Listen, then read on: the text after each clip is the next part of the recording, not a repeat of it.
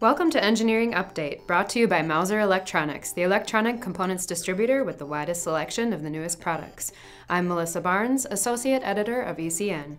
In this week's headlines, interactive electronic skin lights up when touched, Drone It Yourself turns random objects into RC quadrotors, and Twinkind 3D photo booth scans your body in a flash.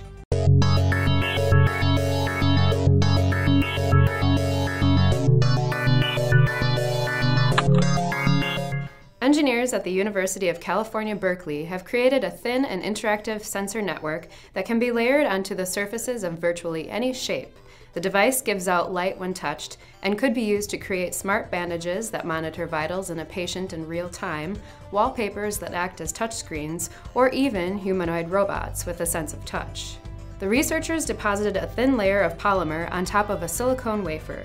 They then used standard semiconductor manufacturing techniques to layer a transistor, an organic LED, and a pressure sensor on top of each other. After peeling off the plastic from the silicon base, they were left with a freestanding film with an embedded sensor network. The result was a matrix of 16 by 16 sensors that is highly interactive with a response time of just 1 millisecond.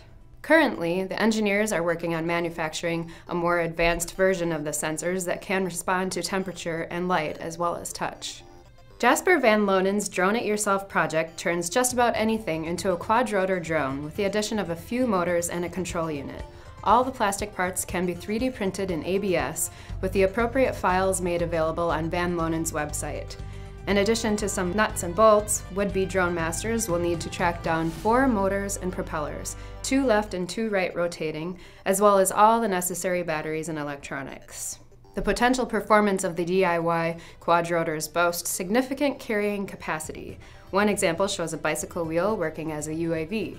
Since the product is remote controlled, Van Lonen notes that technically this is considered a UAV rather than a drone, though we agree you shouldn't let that get in the way of a clever name.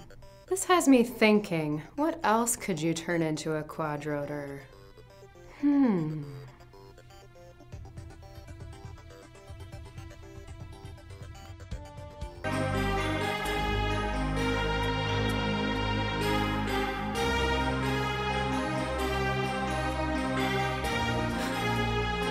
A company called Twinkind in Hamburg, Germany is offering a 3D portrait service where the lengthy scanning process of the human body has been made quick and painless, as having a photo taken.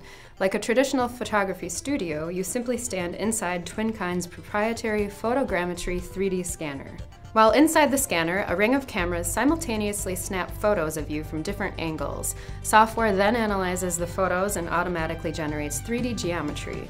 The photo is then mapped to the digital you, and your mini-me is ready for printing in about 30 minutes. The prints are made from a composite powder material that is laser sintered layer by layer, giving it a clay-like surface. Full-color 3D printing is still an expensive process though, and the price is dependent on the size of the print.